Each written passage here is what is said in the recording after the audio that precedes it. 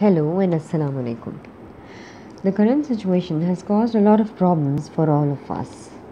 So I thought of being of some help to the world and specifically to a help for the O-level students studying Pakistan history. History is boring. Do you think so?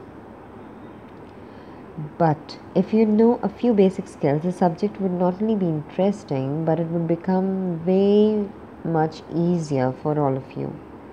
So, who am I and why should I be telling you all this? I had been a teacher of Pakistan Studies in the past, and here I am again, trying to be of some help to all of you. So, let's begin. Let's get into the specifics. Now, look at this. I think this is your book, The History and Culture of Pakistan Study, Nigel Kelly. You must be well aware of it, and your past papers. Okay, so let's dive right into it. I'll go through the entire course with you, so you don't have to worry. And I'm not going to give you boring lectures. It's going to be only mind mapping, so that you can refer to that mind map when it's time to study, and also before exams when it's so difficult to read or go through lengthy paragraphs and underline each thing.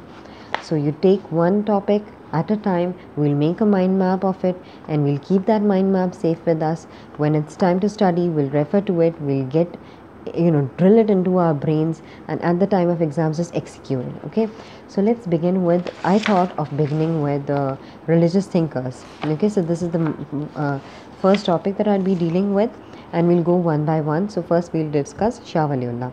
Now these religious thinkers are very important in terms of scoring marks, because it's not very difficult, just a few things that you have to grasp.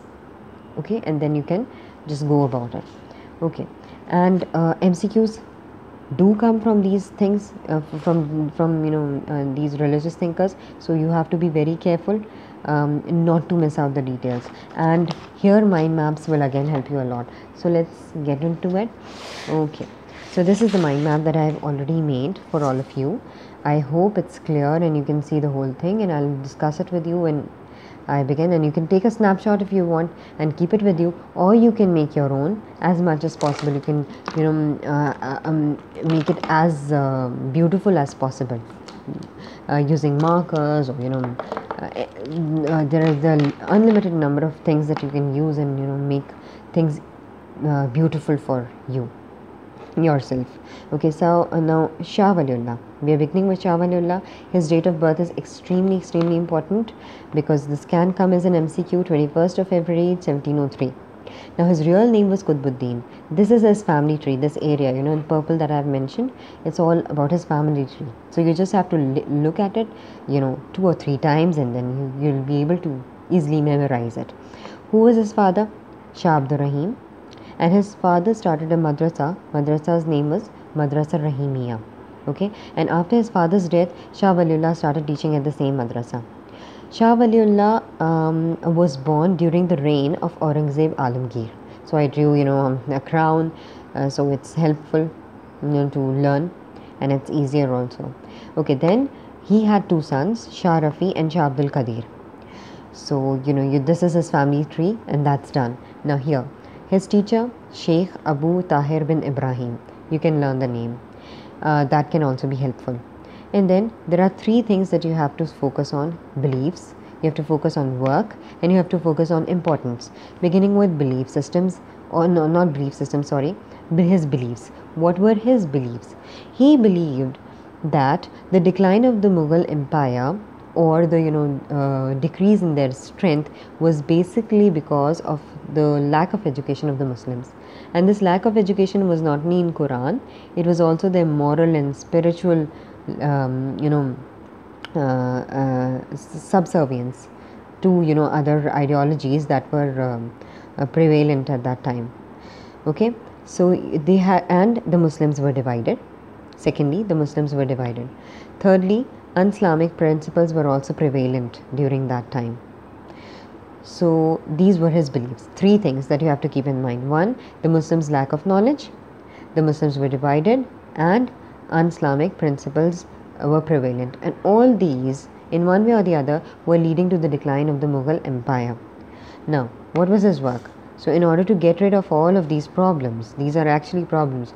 So what was his work? What did he do? He was a scholar and he had deep understanding of the Quran, four things: the Quran, Hadith, Fiqh and Tasawwuf. I can go into detail of all of this, but I don't want to, because I don't want to make this video lengthy.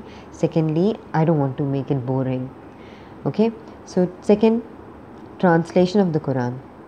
This is the most important thing that he had done. So you can make a star over here like this. Okay, translation of the Quran. He translated the Arabic text into Persian. Although he received a lot of opposition, but later on, it proved to be a very good work from his side. And then later on, his sons also translated the Quran into Urdu, and it became widespread. A lot of people, masses, started to read it and understand the Quran. Then the books, these are also very important. You have to by heart their names. Hujjatul Balagha and Izalat Akhwa, the two books that he had written. And then what else did he do? He organized a strong opposition against the Marathas, who were trying to invade from the south. He also, tried to convince Ahmed Shah Abdali, who was a Persian ruler, to come and intervene and, help the Muslims get united and fight against the Marathas. And finally, a battle was fought. This is also very important, which happened during his time.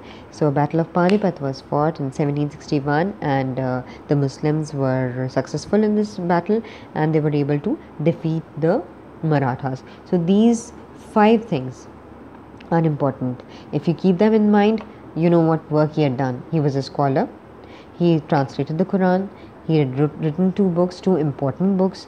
Then an opposition against the Marathas, which culminated into a battle that was fought in 1761 and resulted in the victory of the Muslims. So the importance is actually summarizing all that you have learnt, okay, so far. So he was this scholar, was responsible in what? Highlighting the causes of the decline.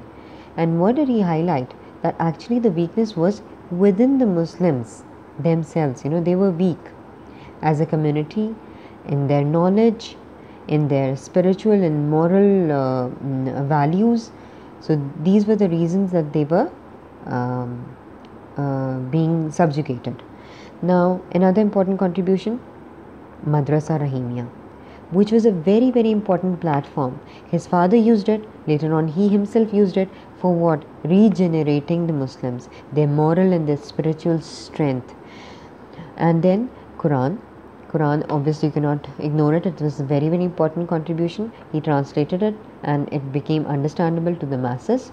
And then sectarian division, which he highlighted, which he thought was responsible for their decline. He tried to bring the Muslims together. He tried to stop the sectarian division, okay, by uniting them as much as possible. So this is it, okay. It's so very simple. We have covered one main topic of Shah Wali Ullah: his date of birth, his father, his 2 sons, his teacher, his name, okay, during whose reign he was born, and his beliefs and his work and the importance of his work. I hope this video was helpful for all of you, and please keep watching my videos, and I'll be making further more videos on each and every topic, and we'll cover the whole course in this way. So it will be extremely easier for you to study. Thank you so much.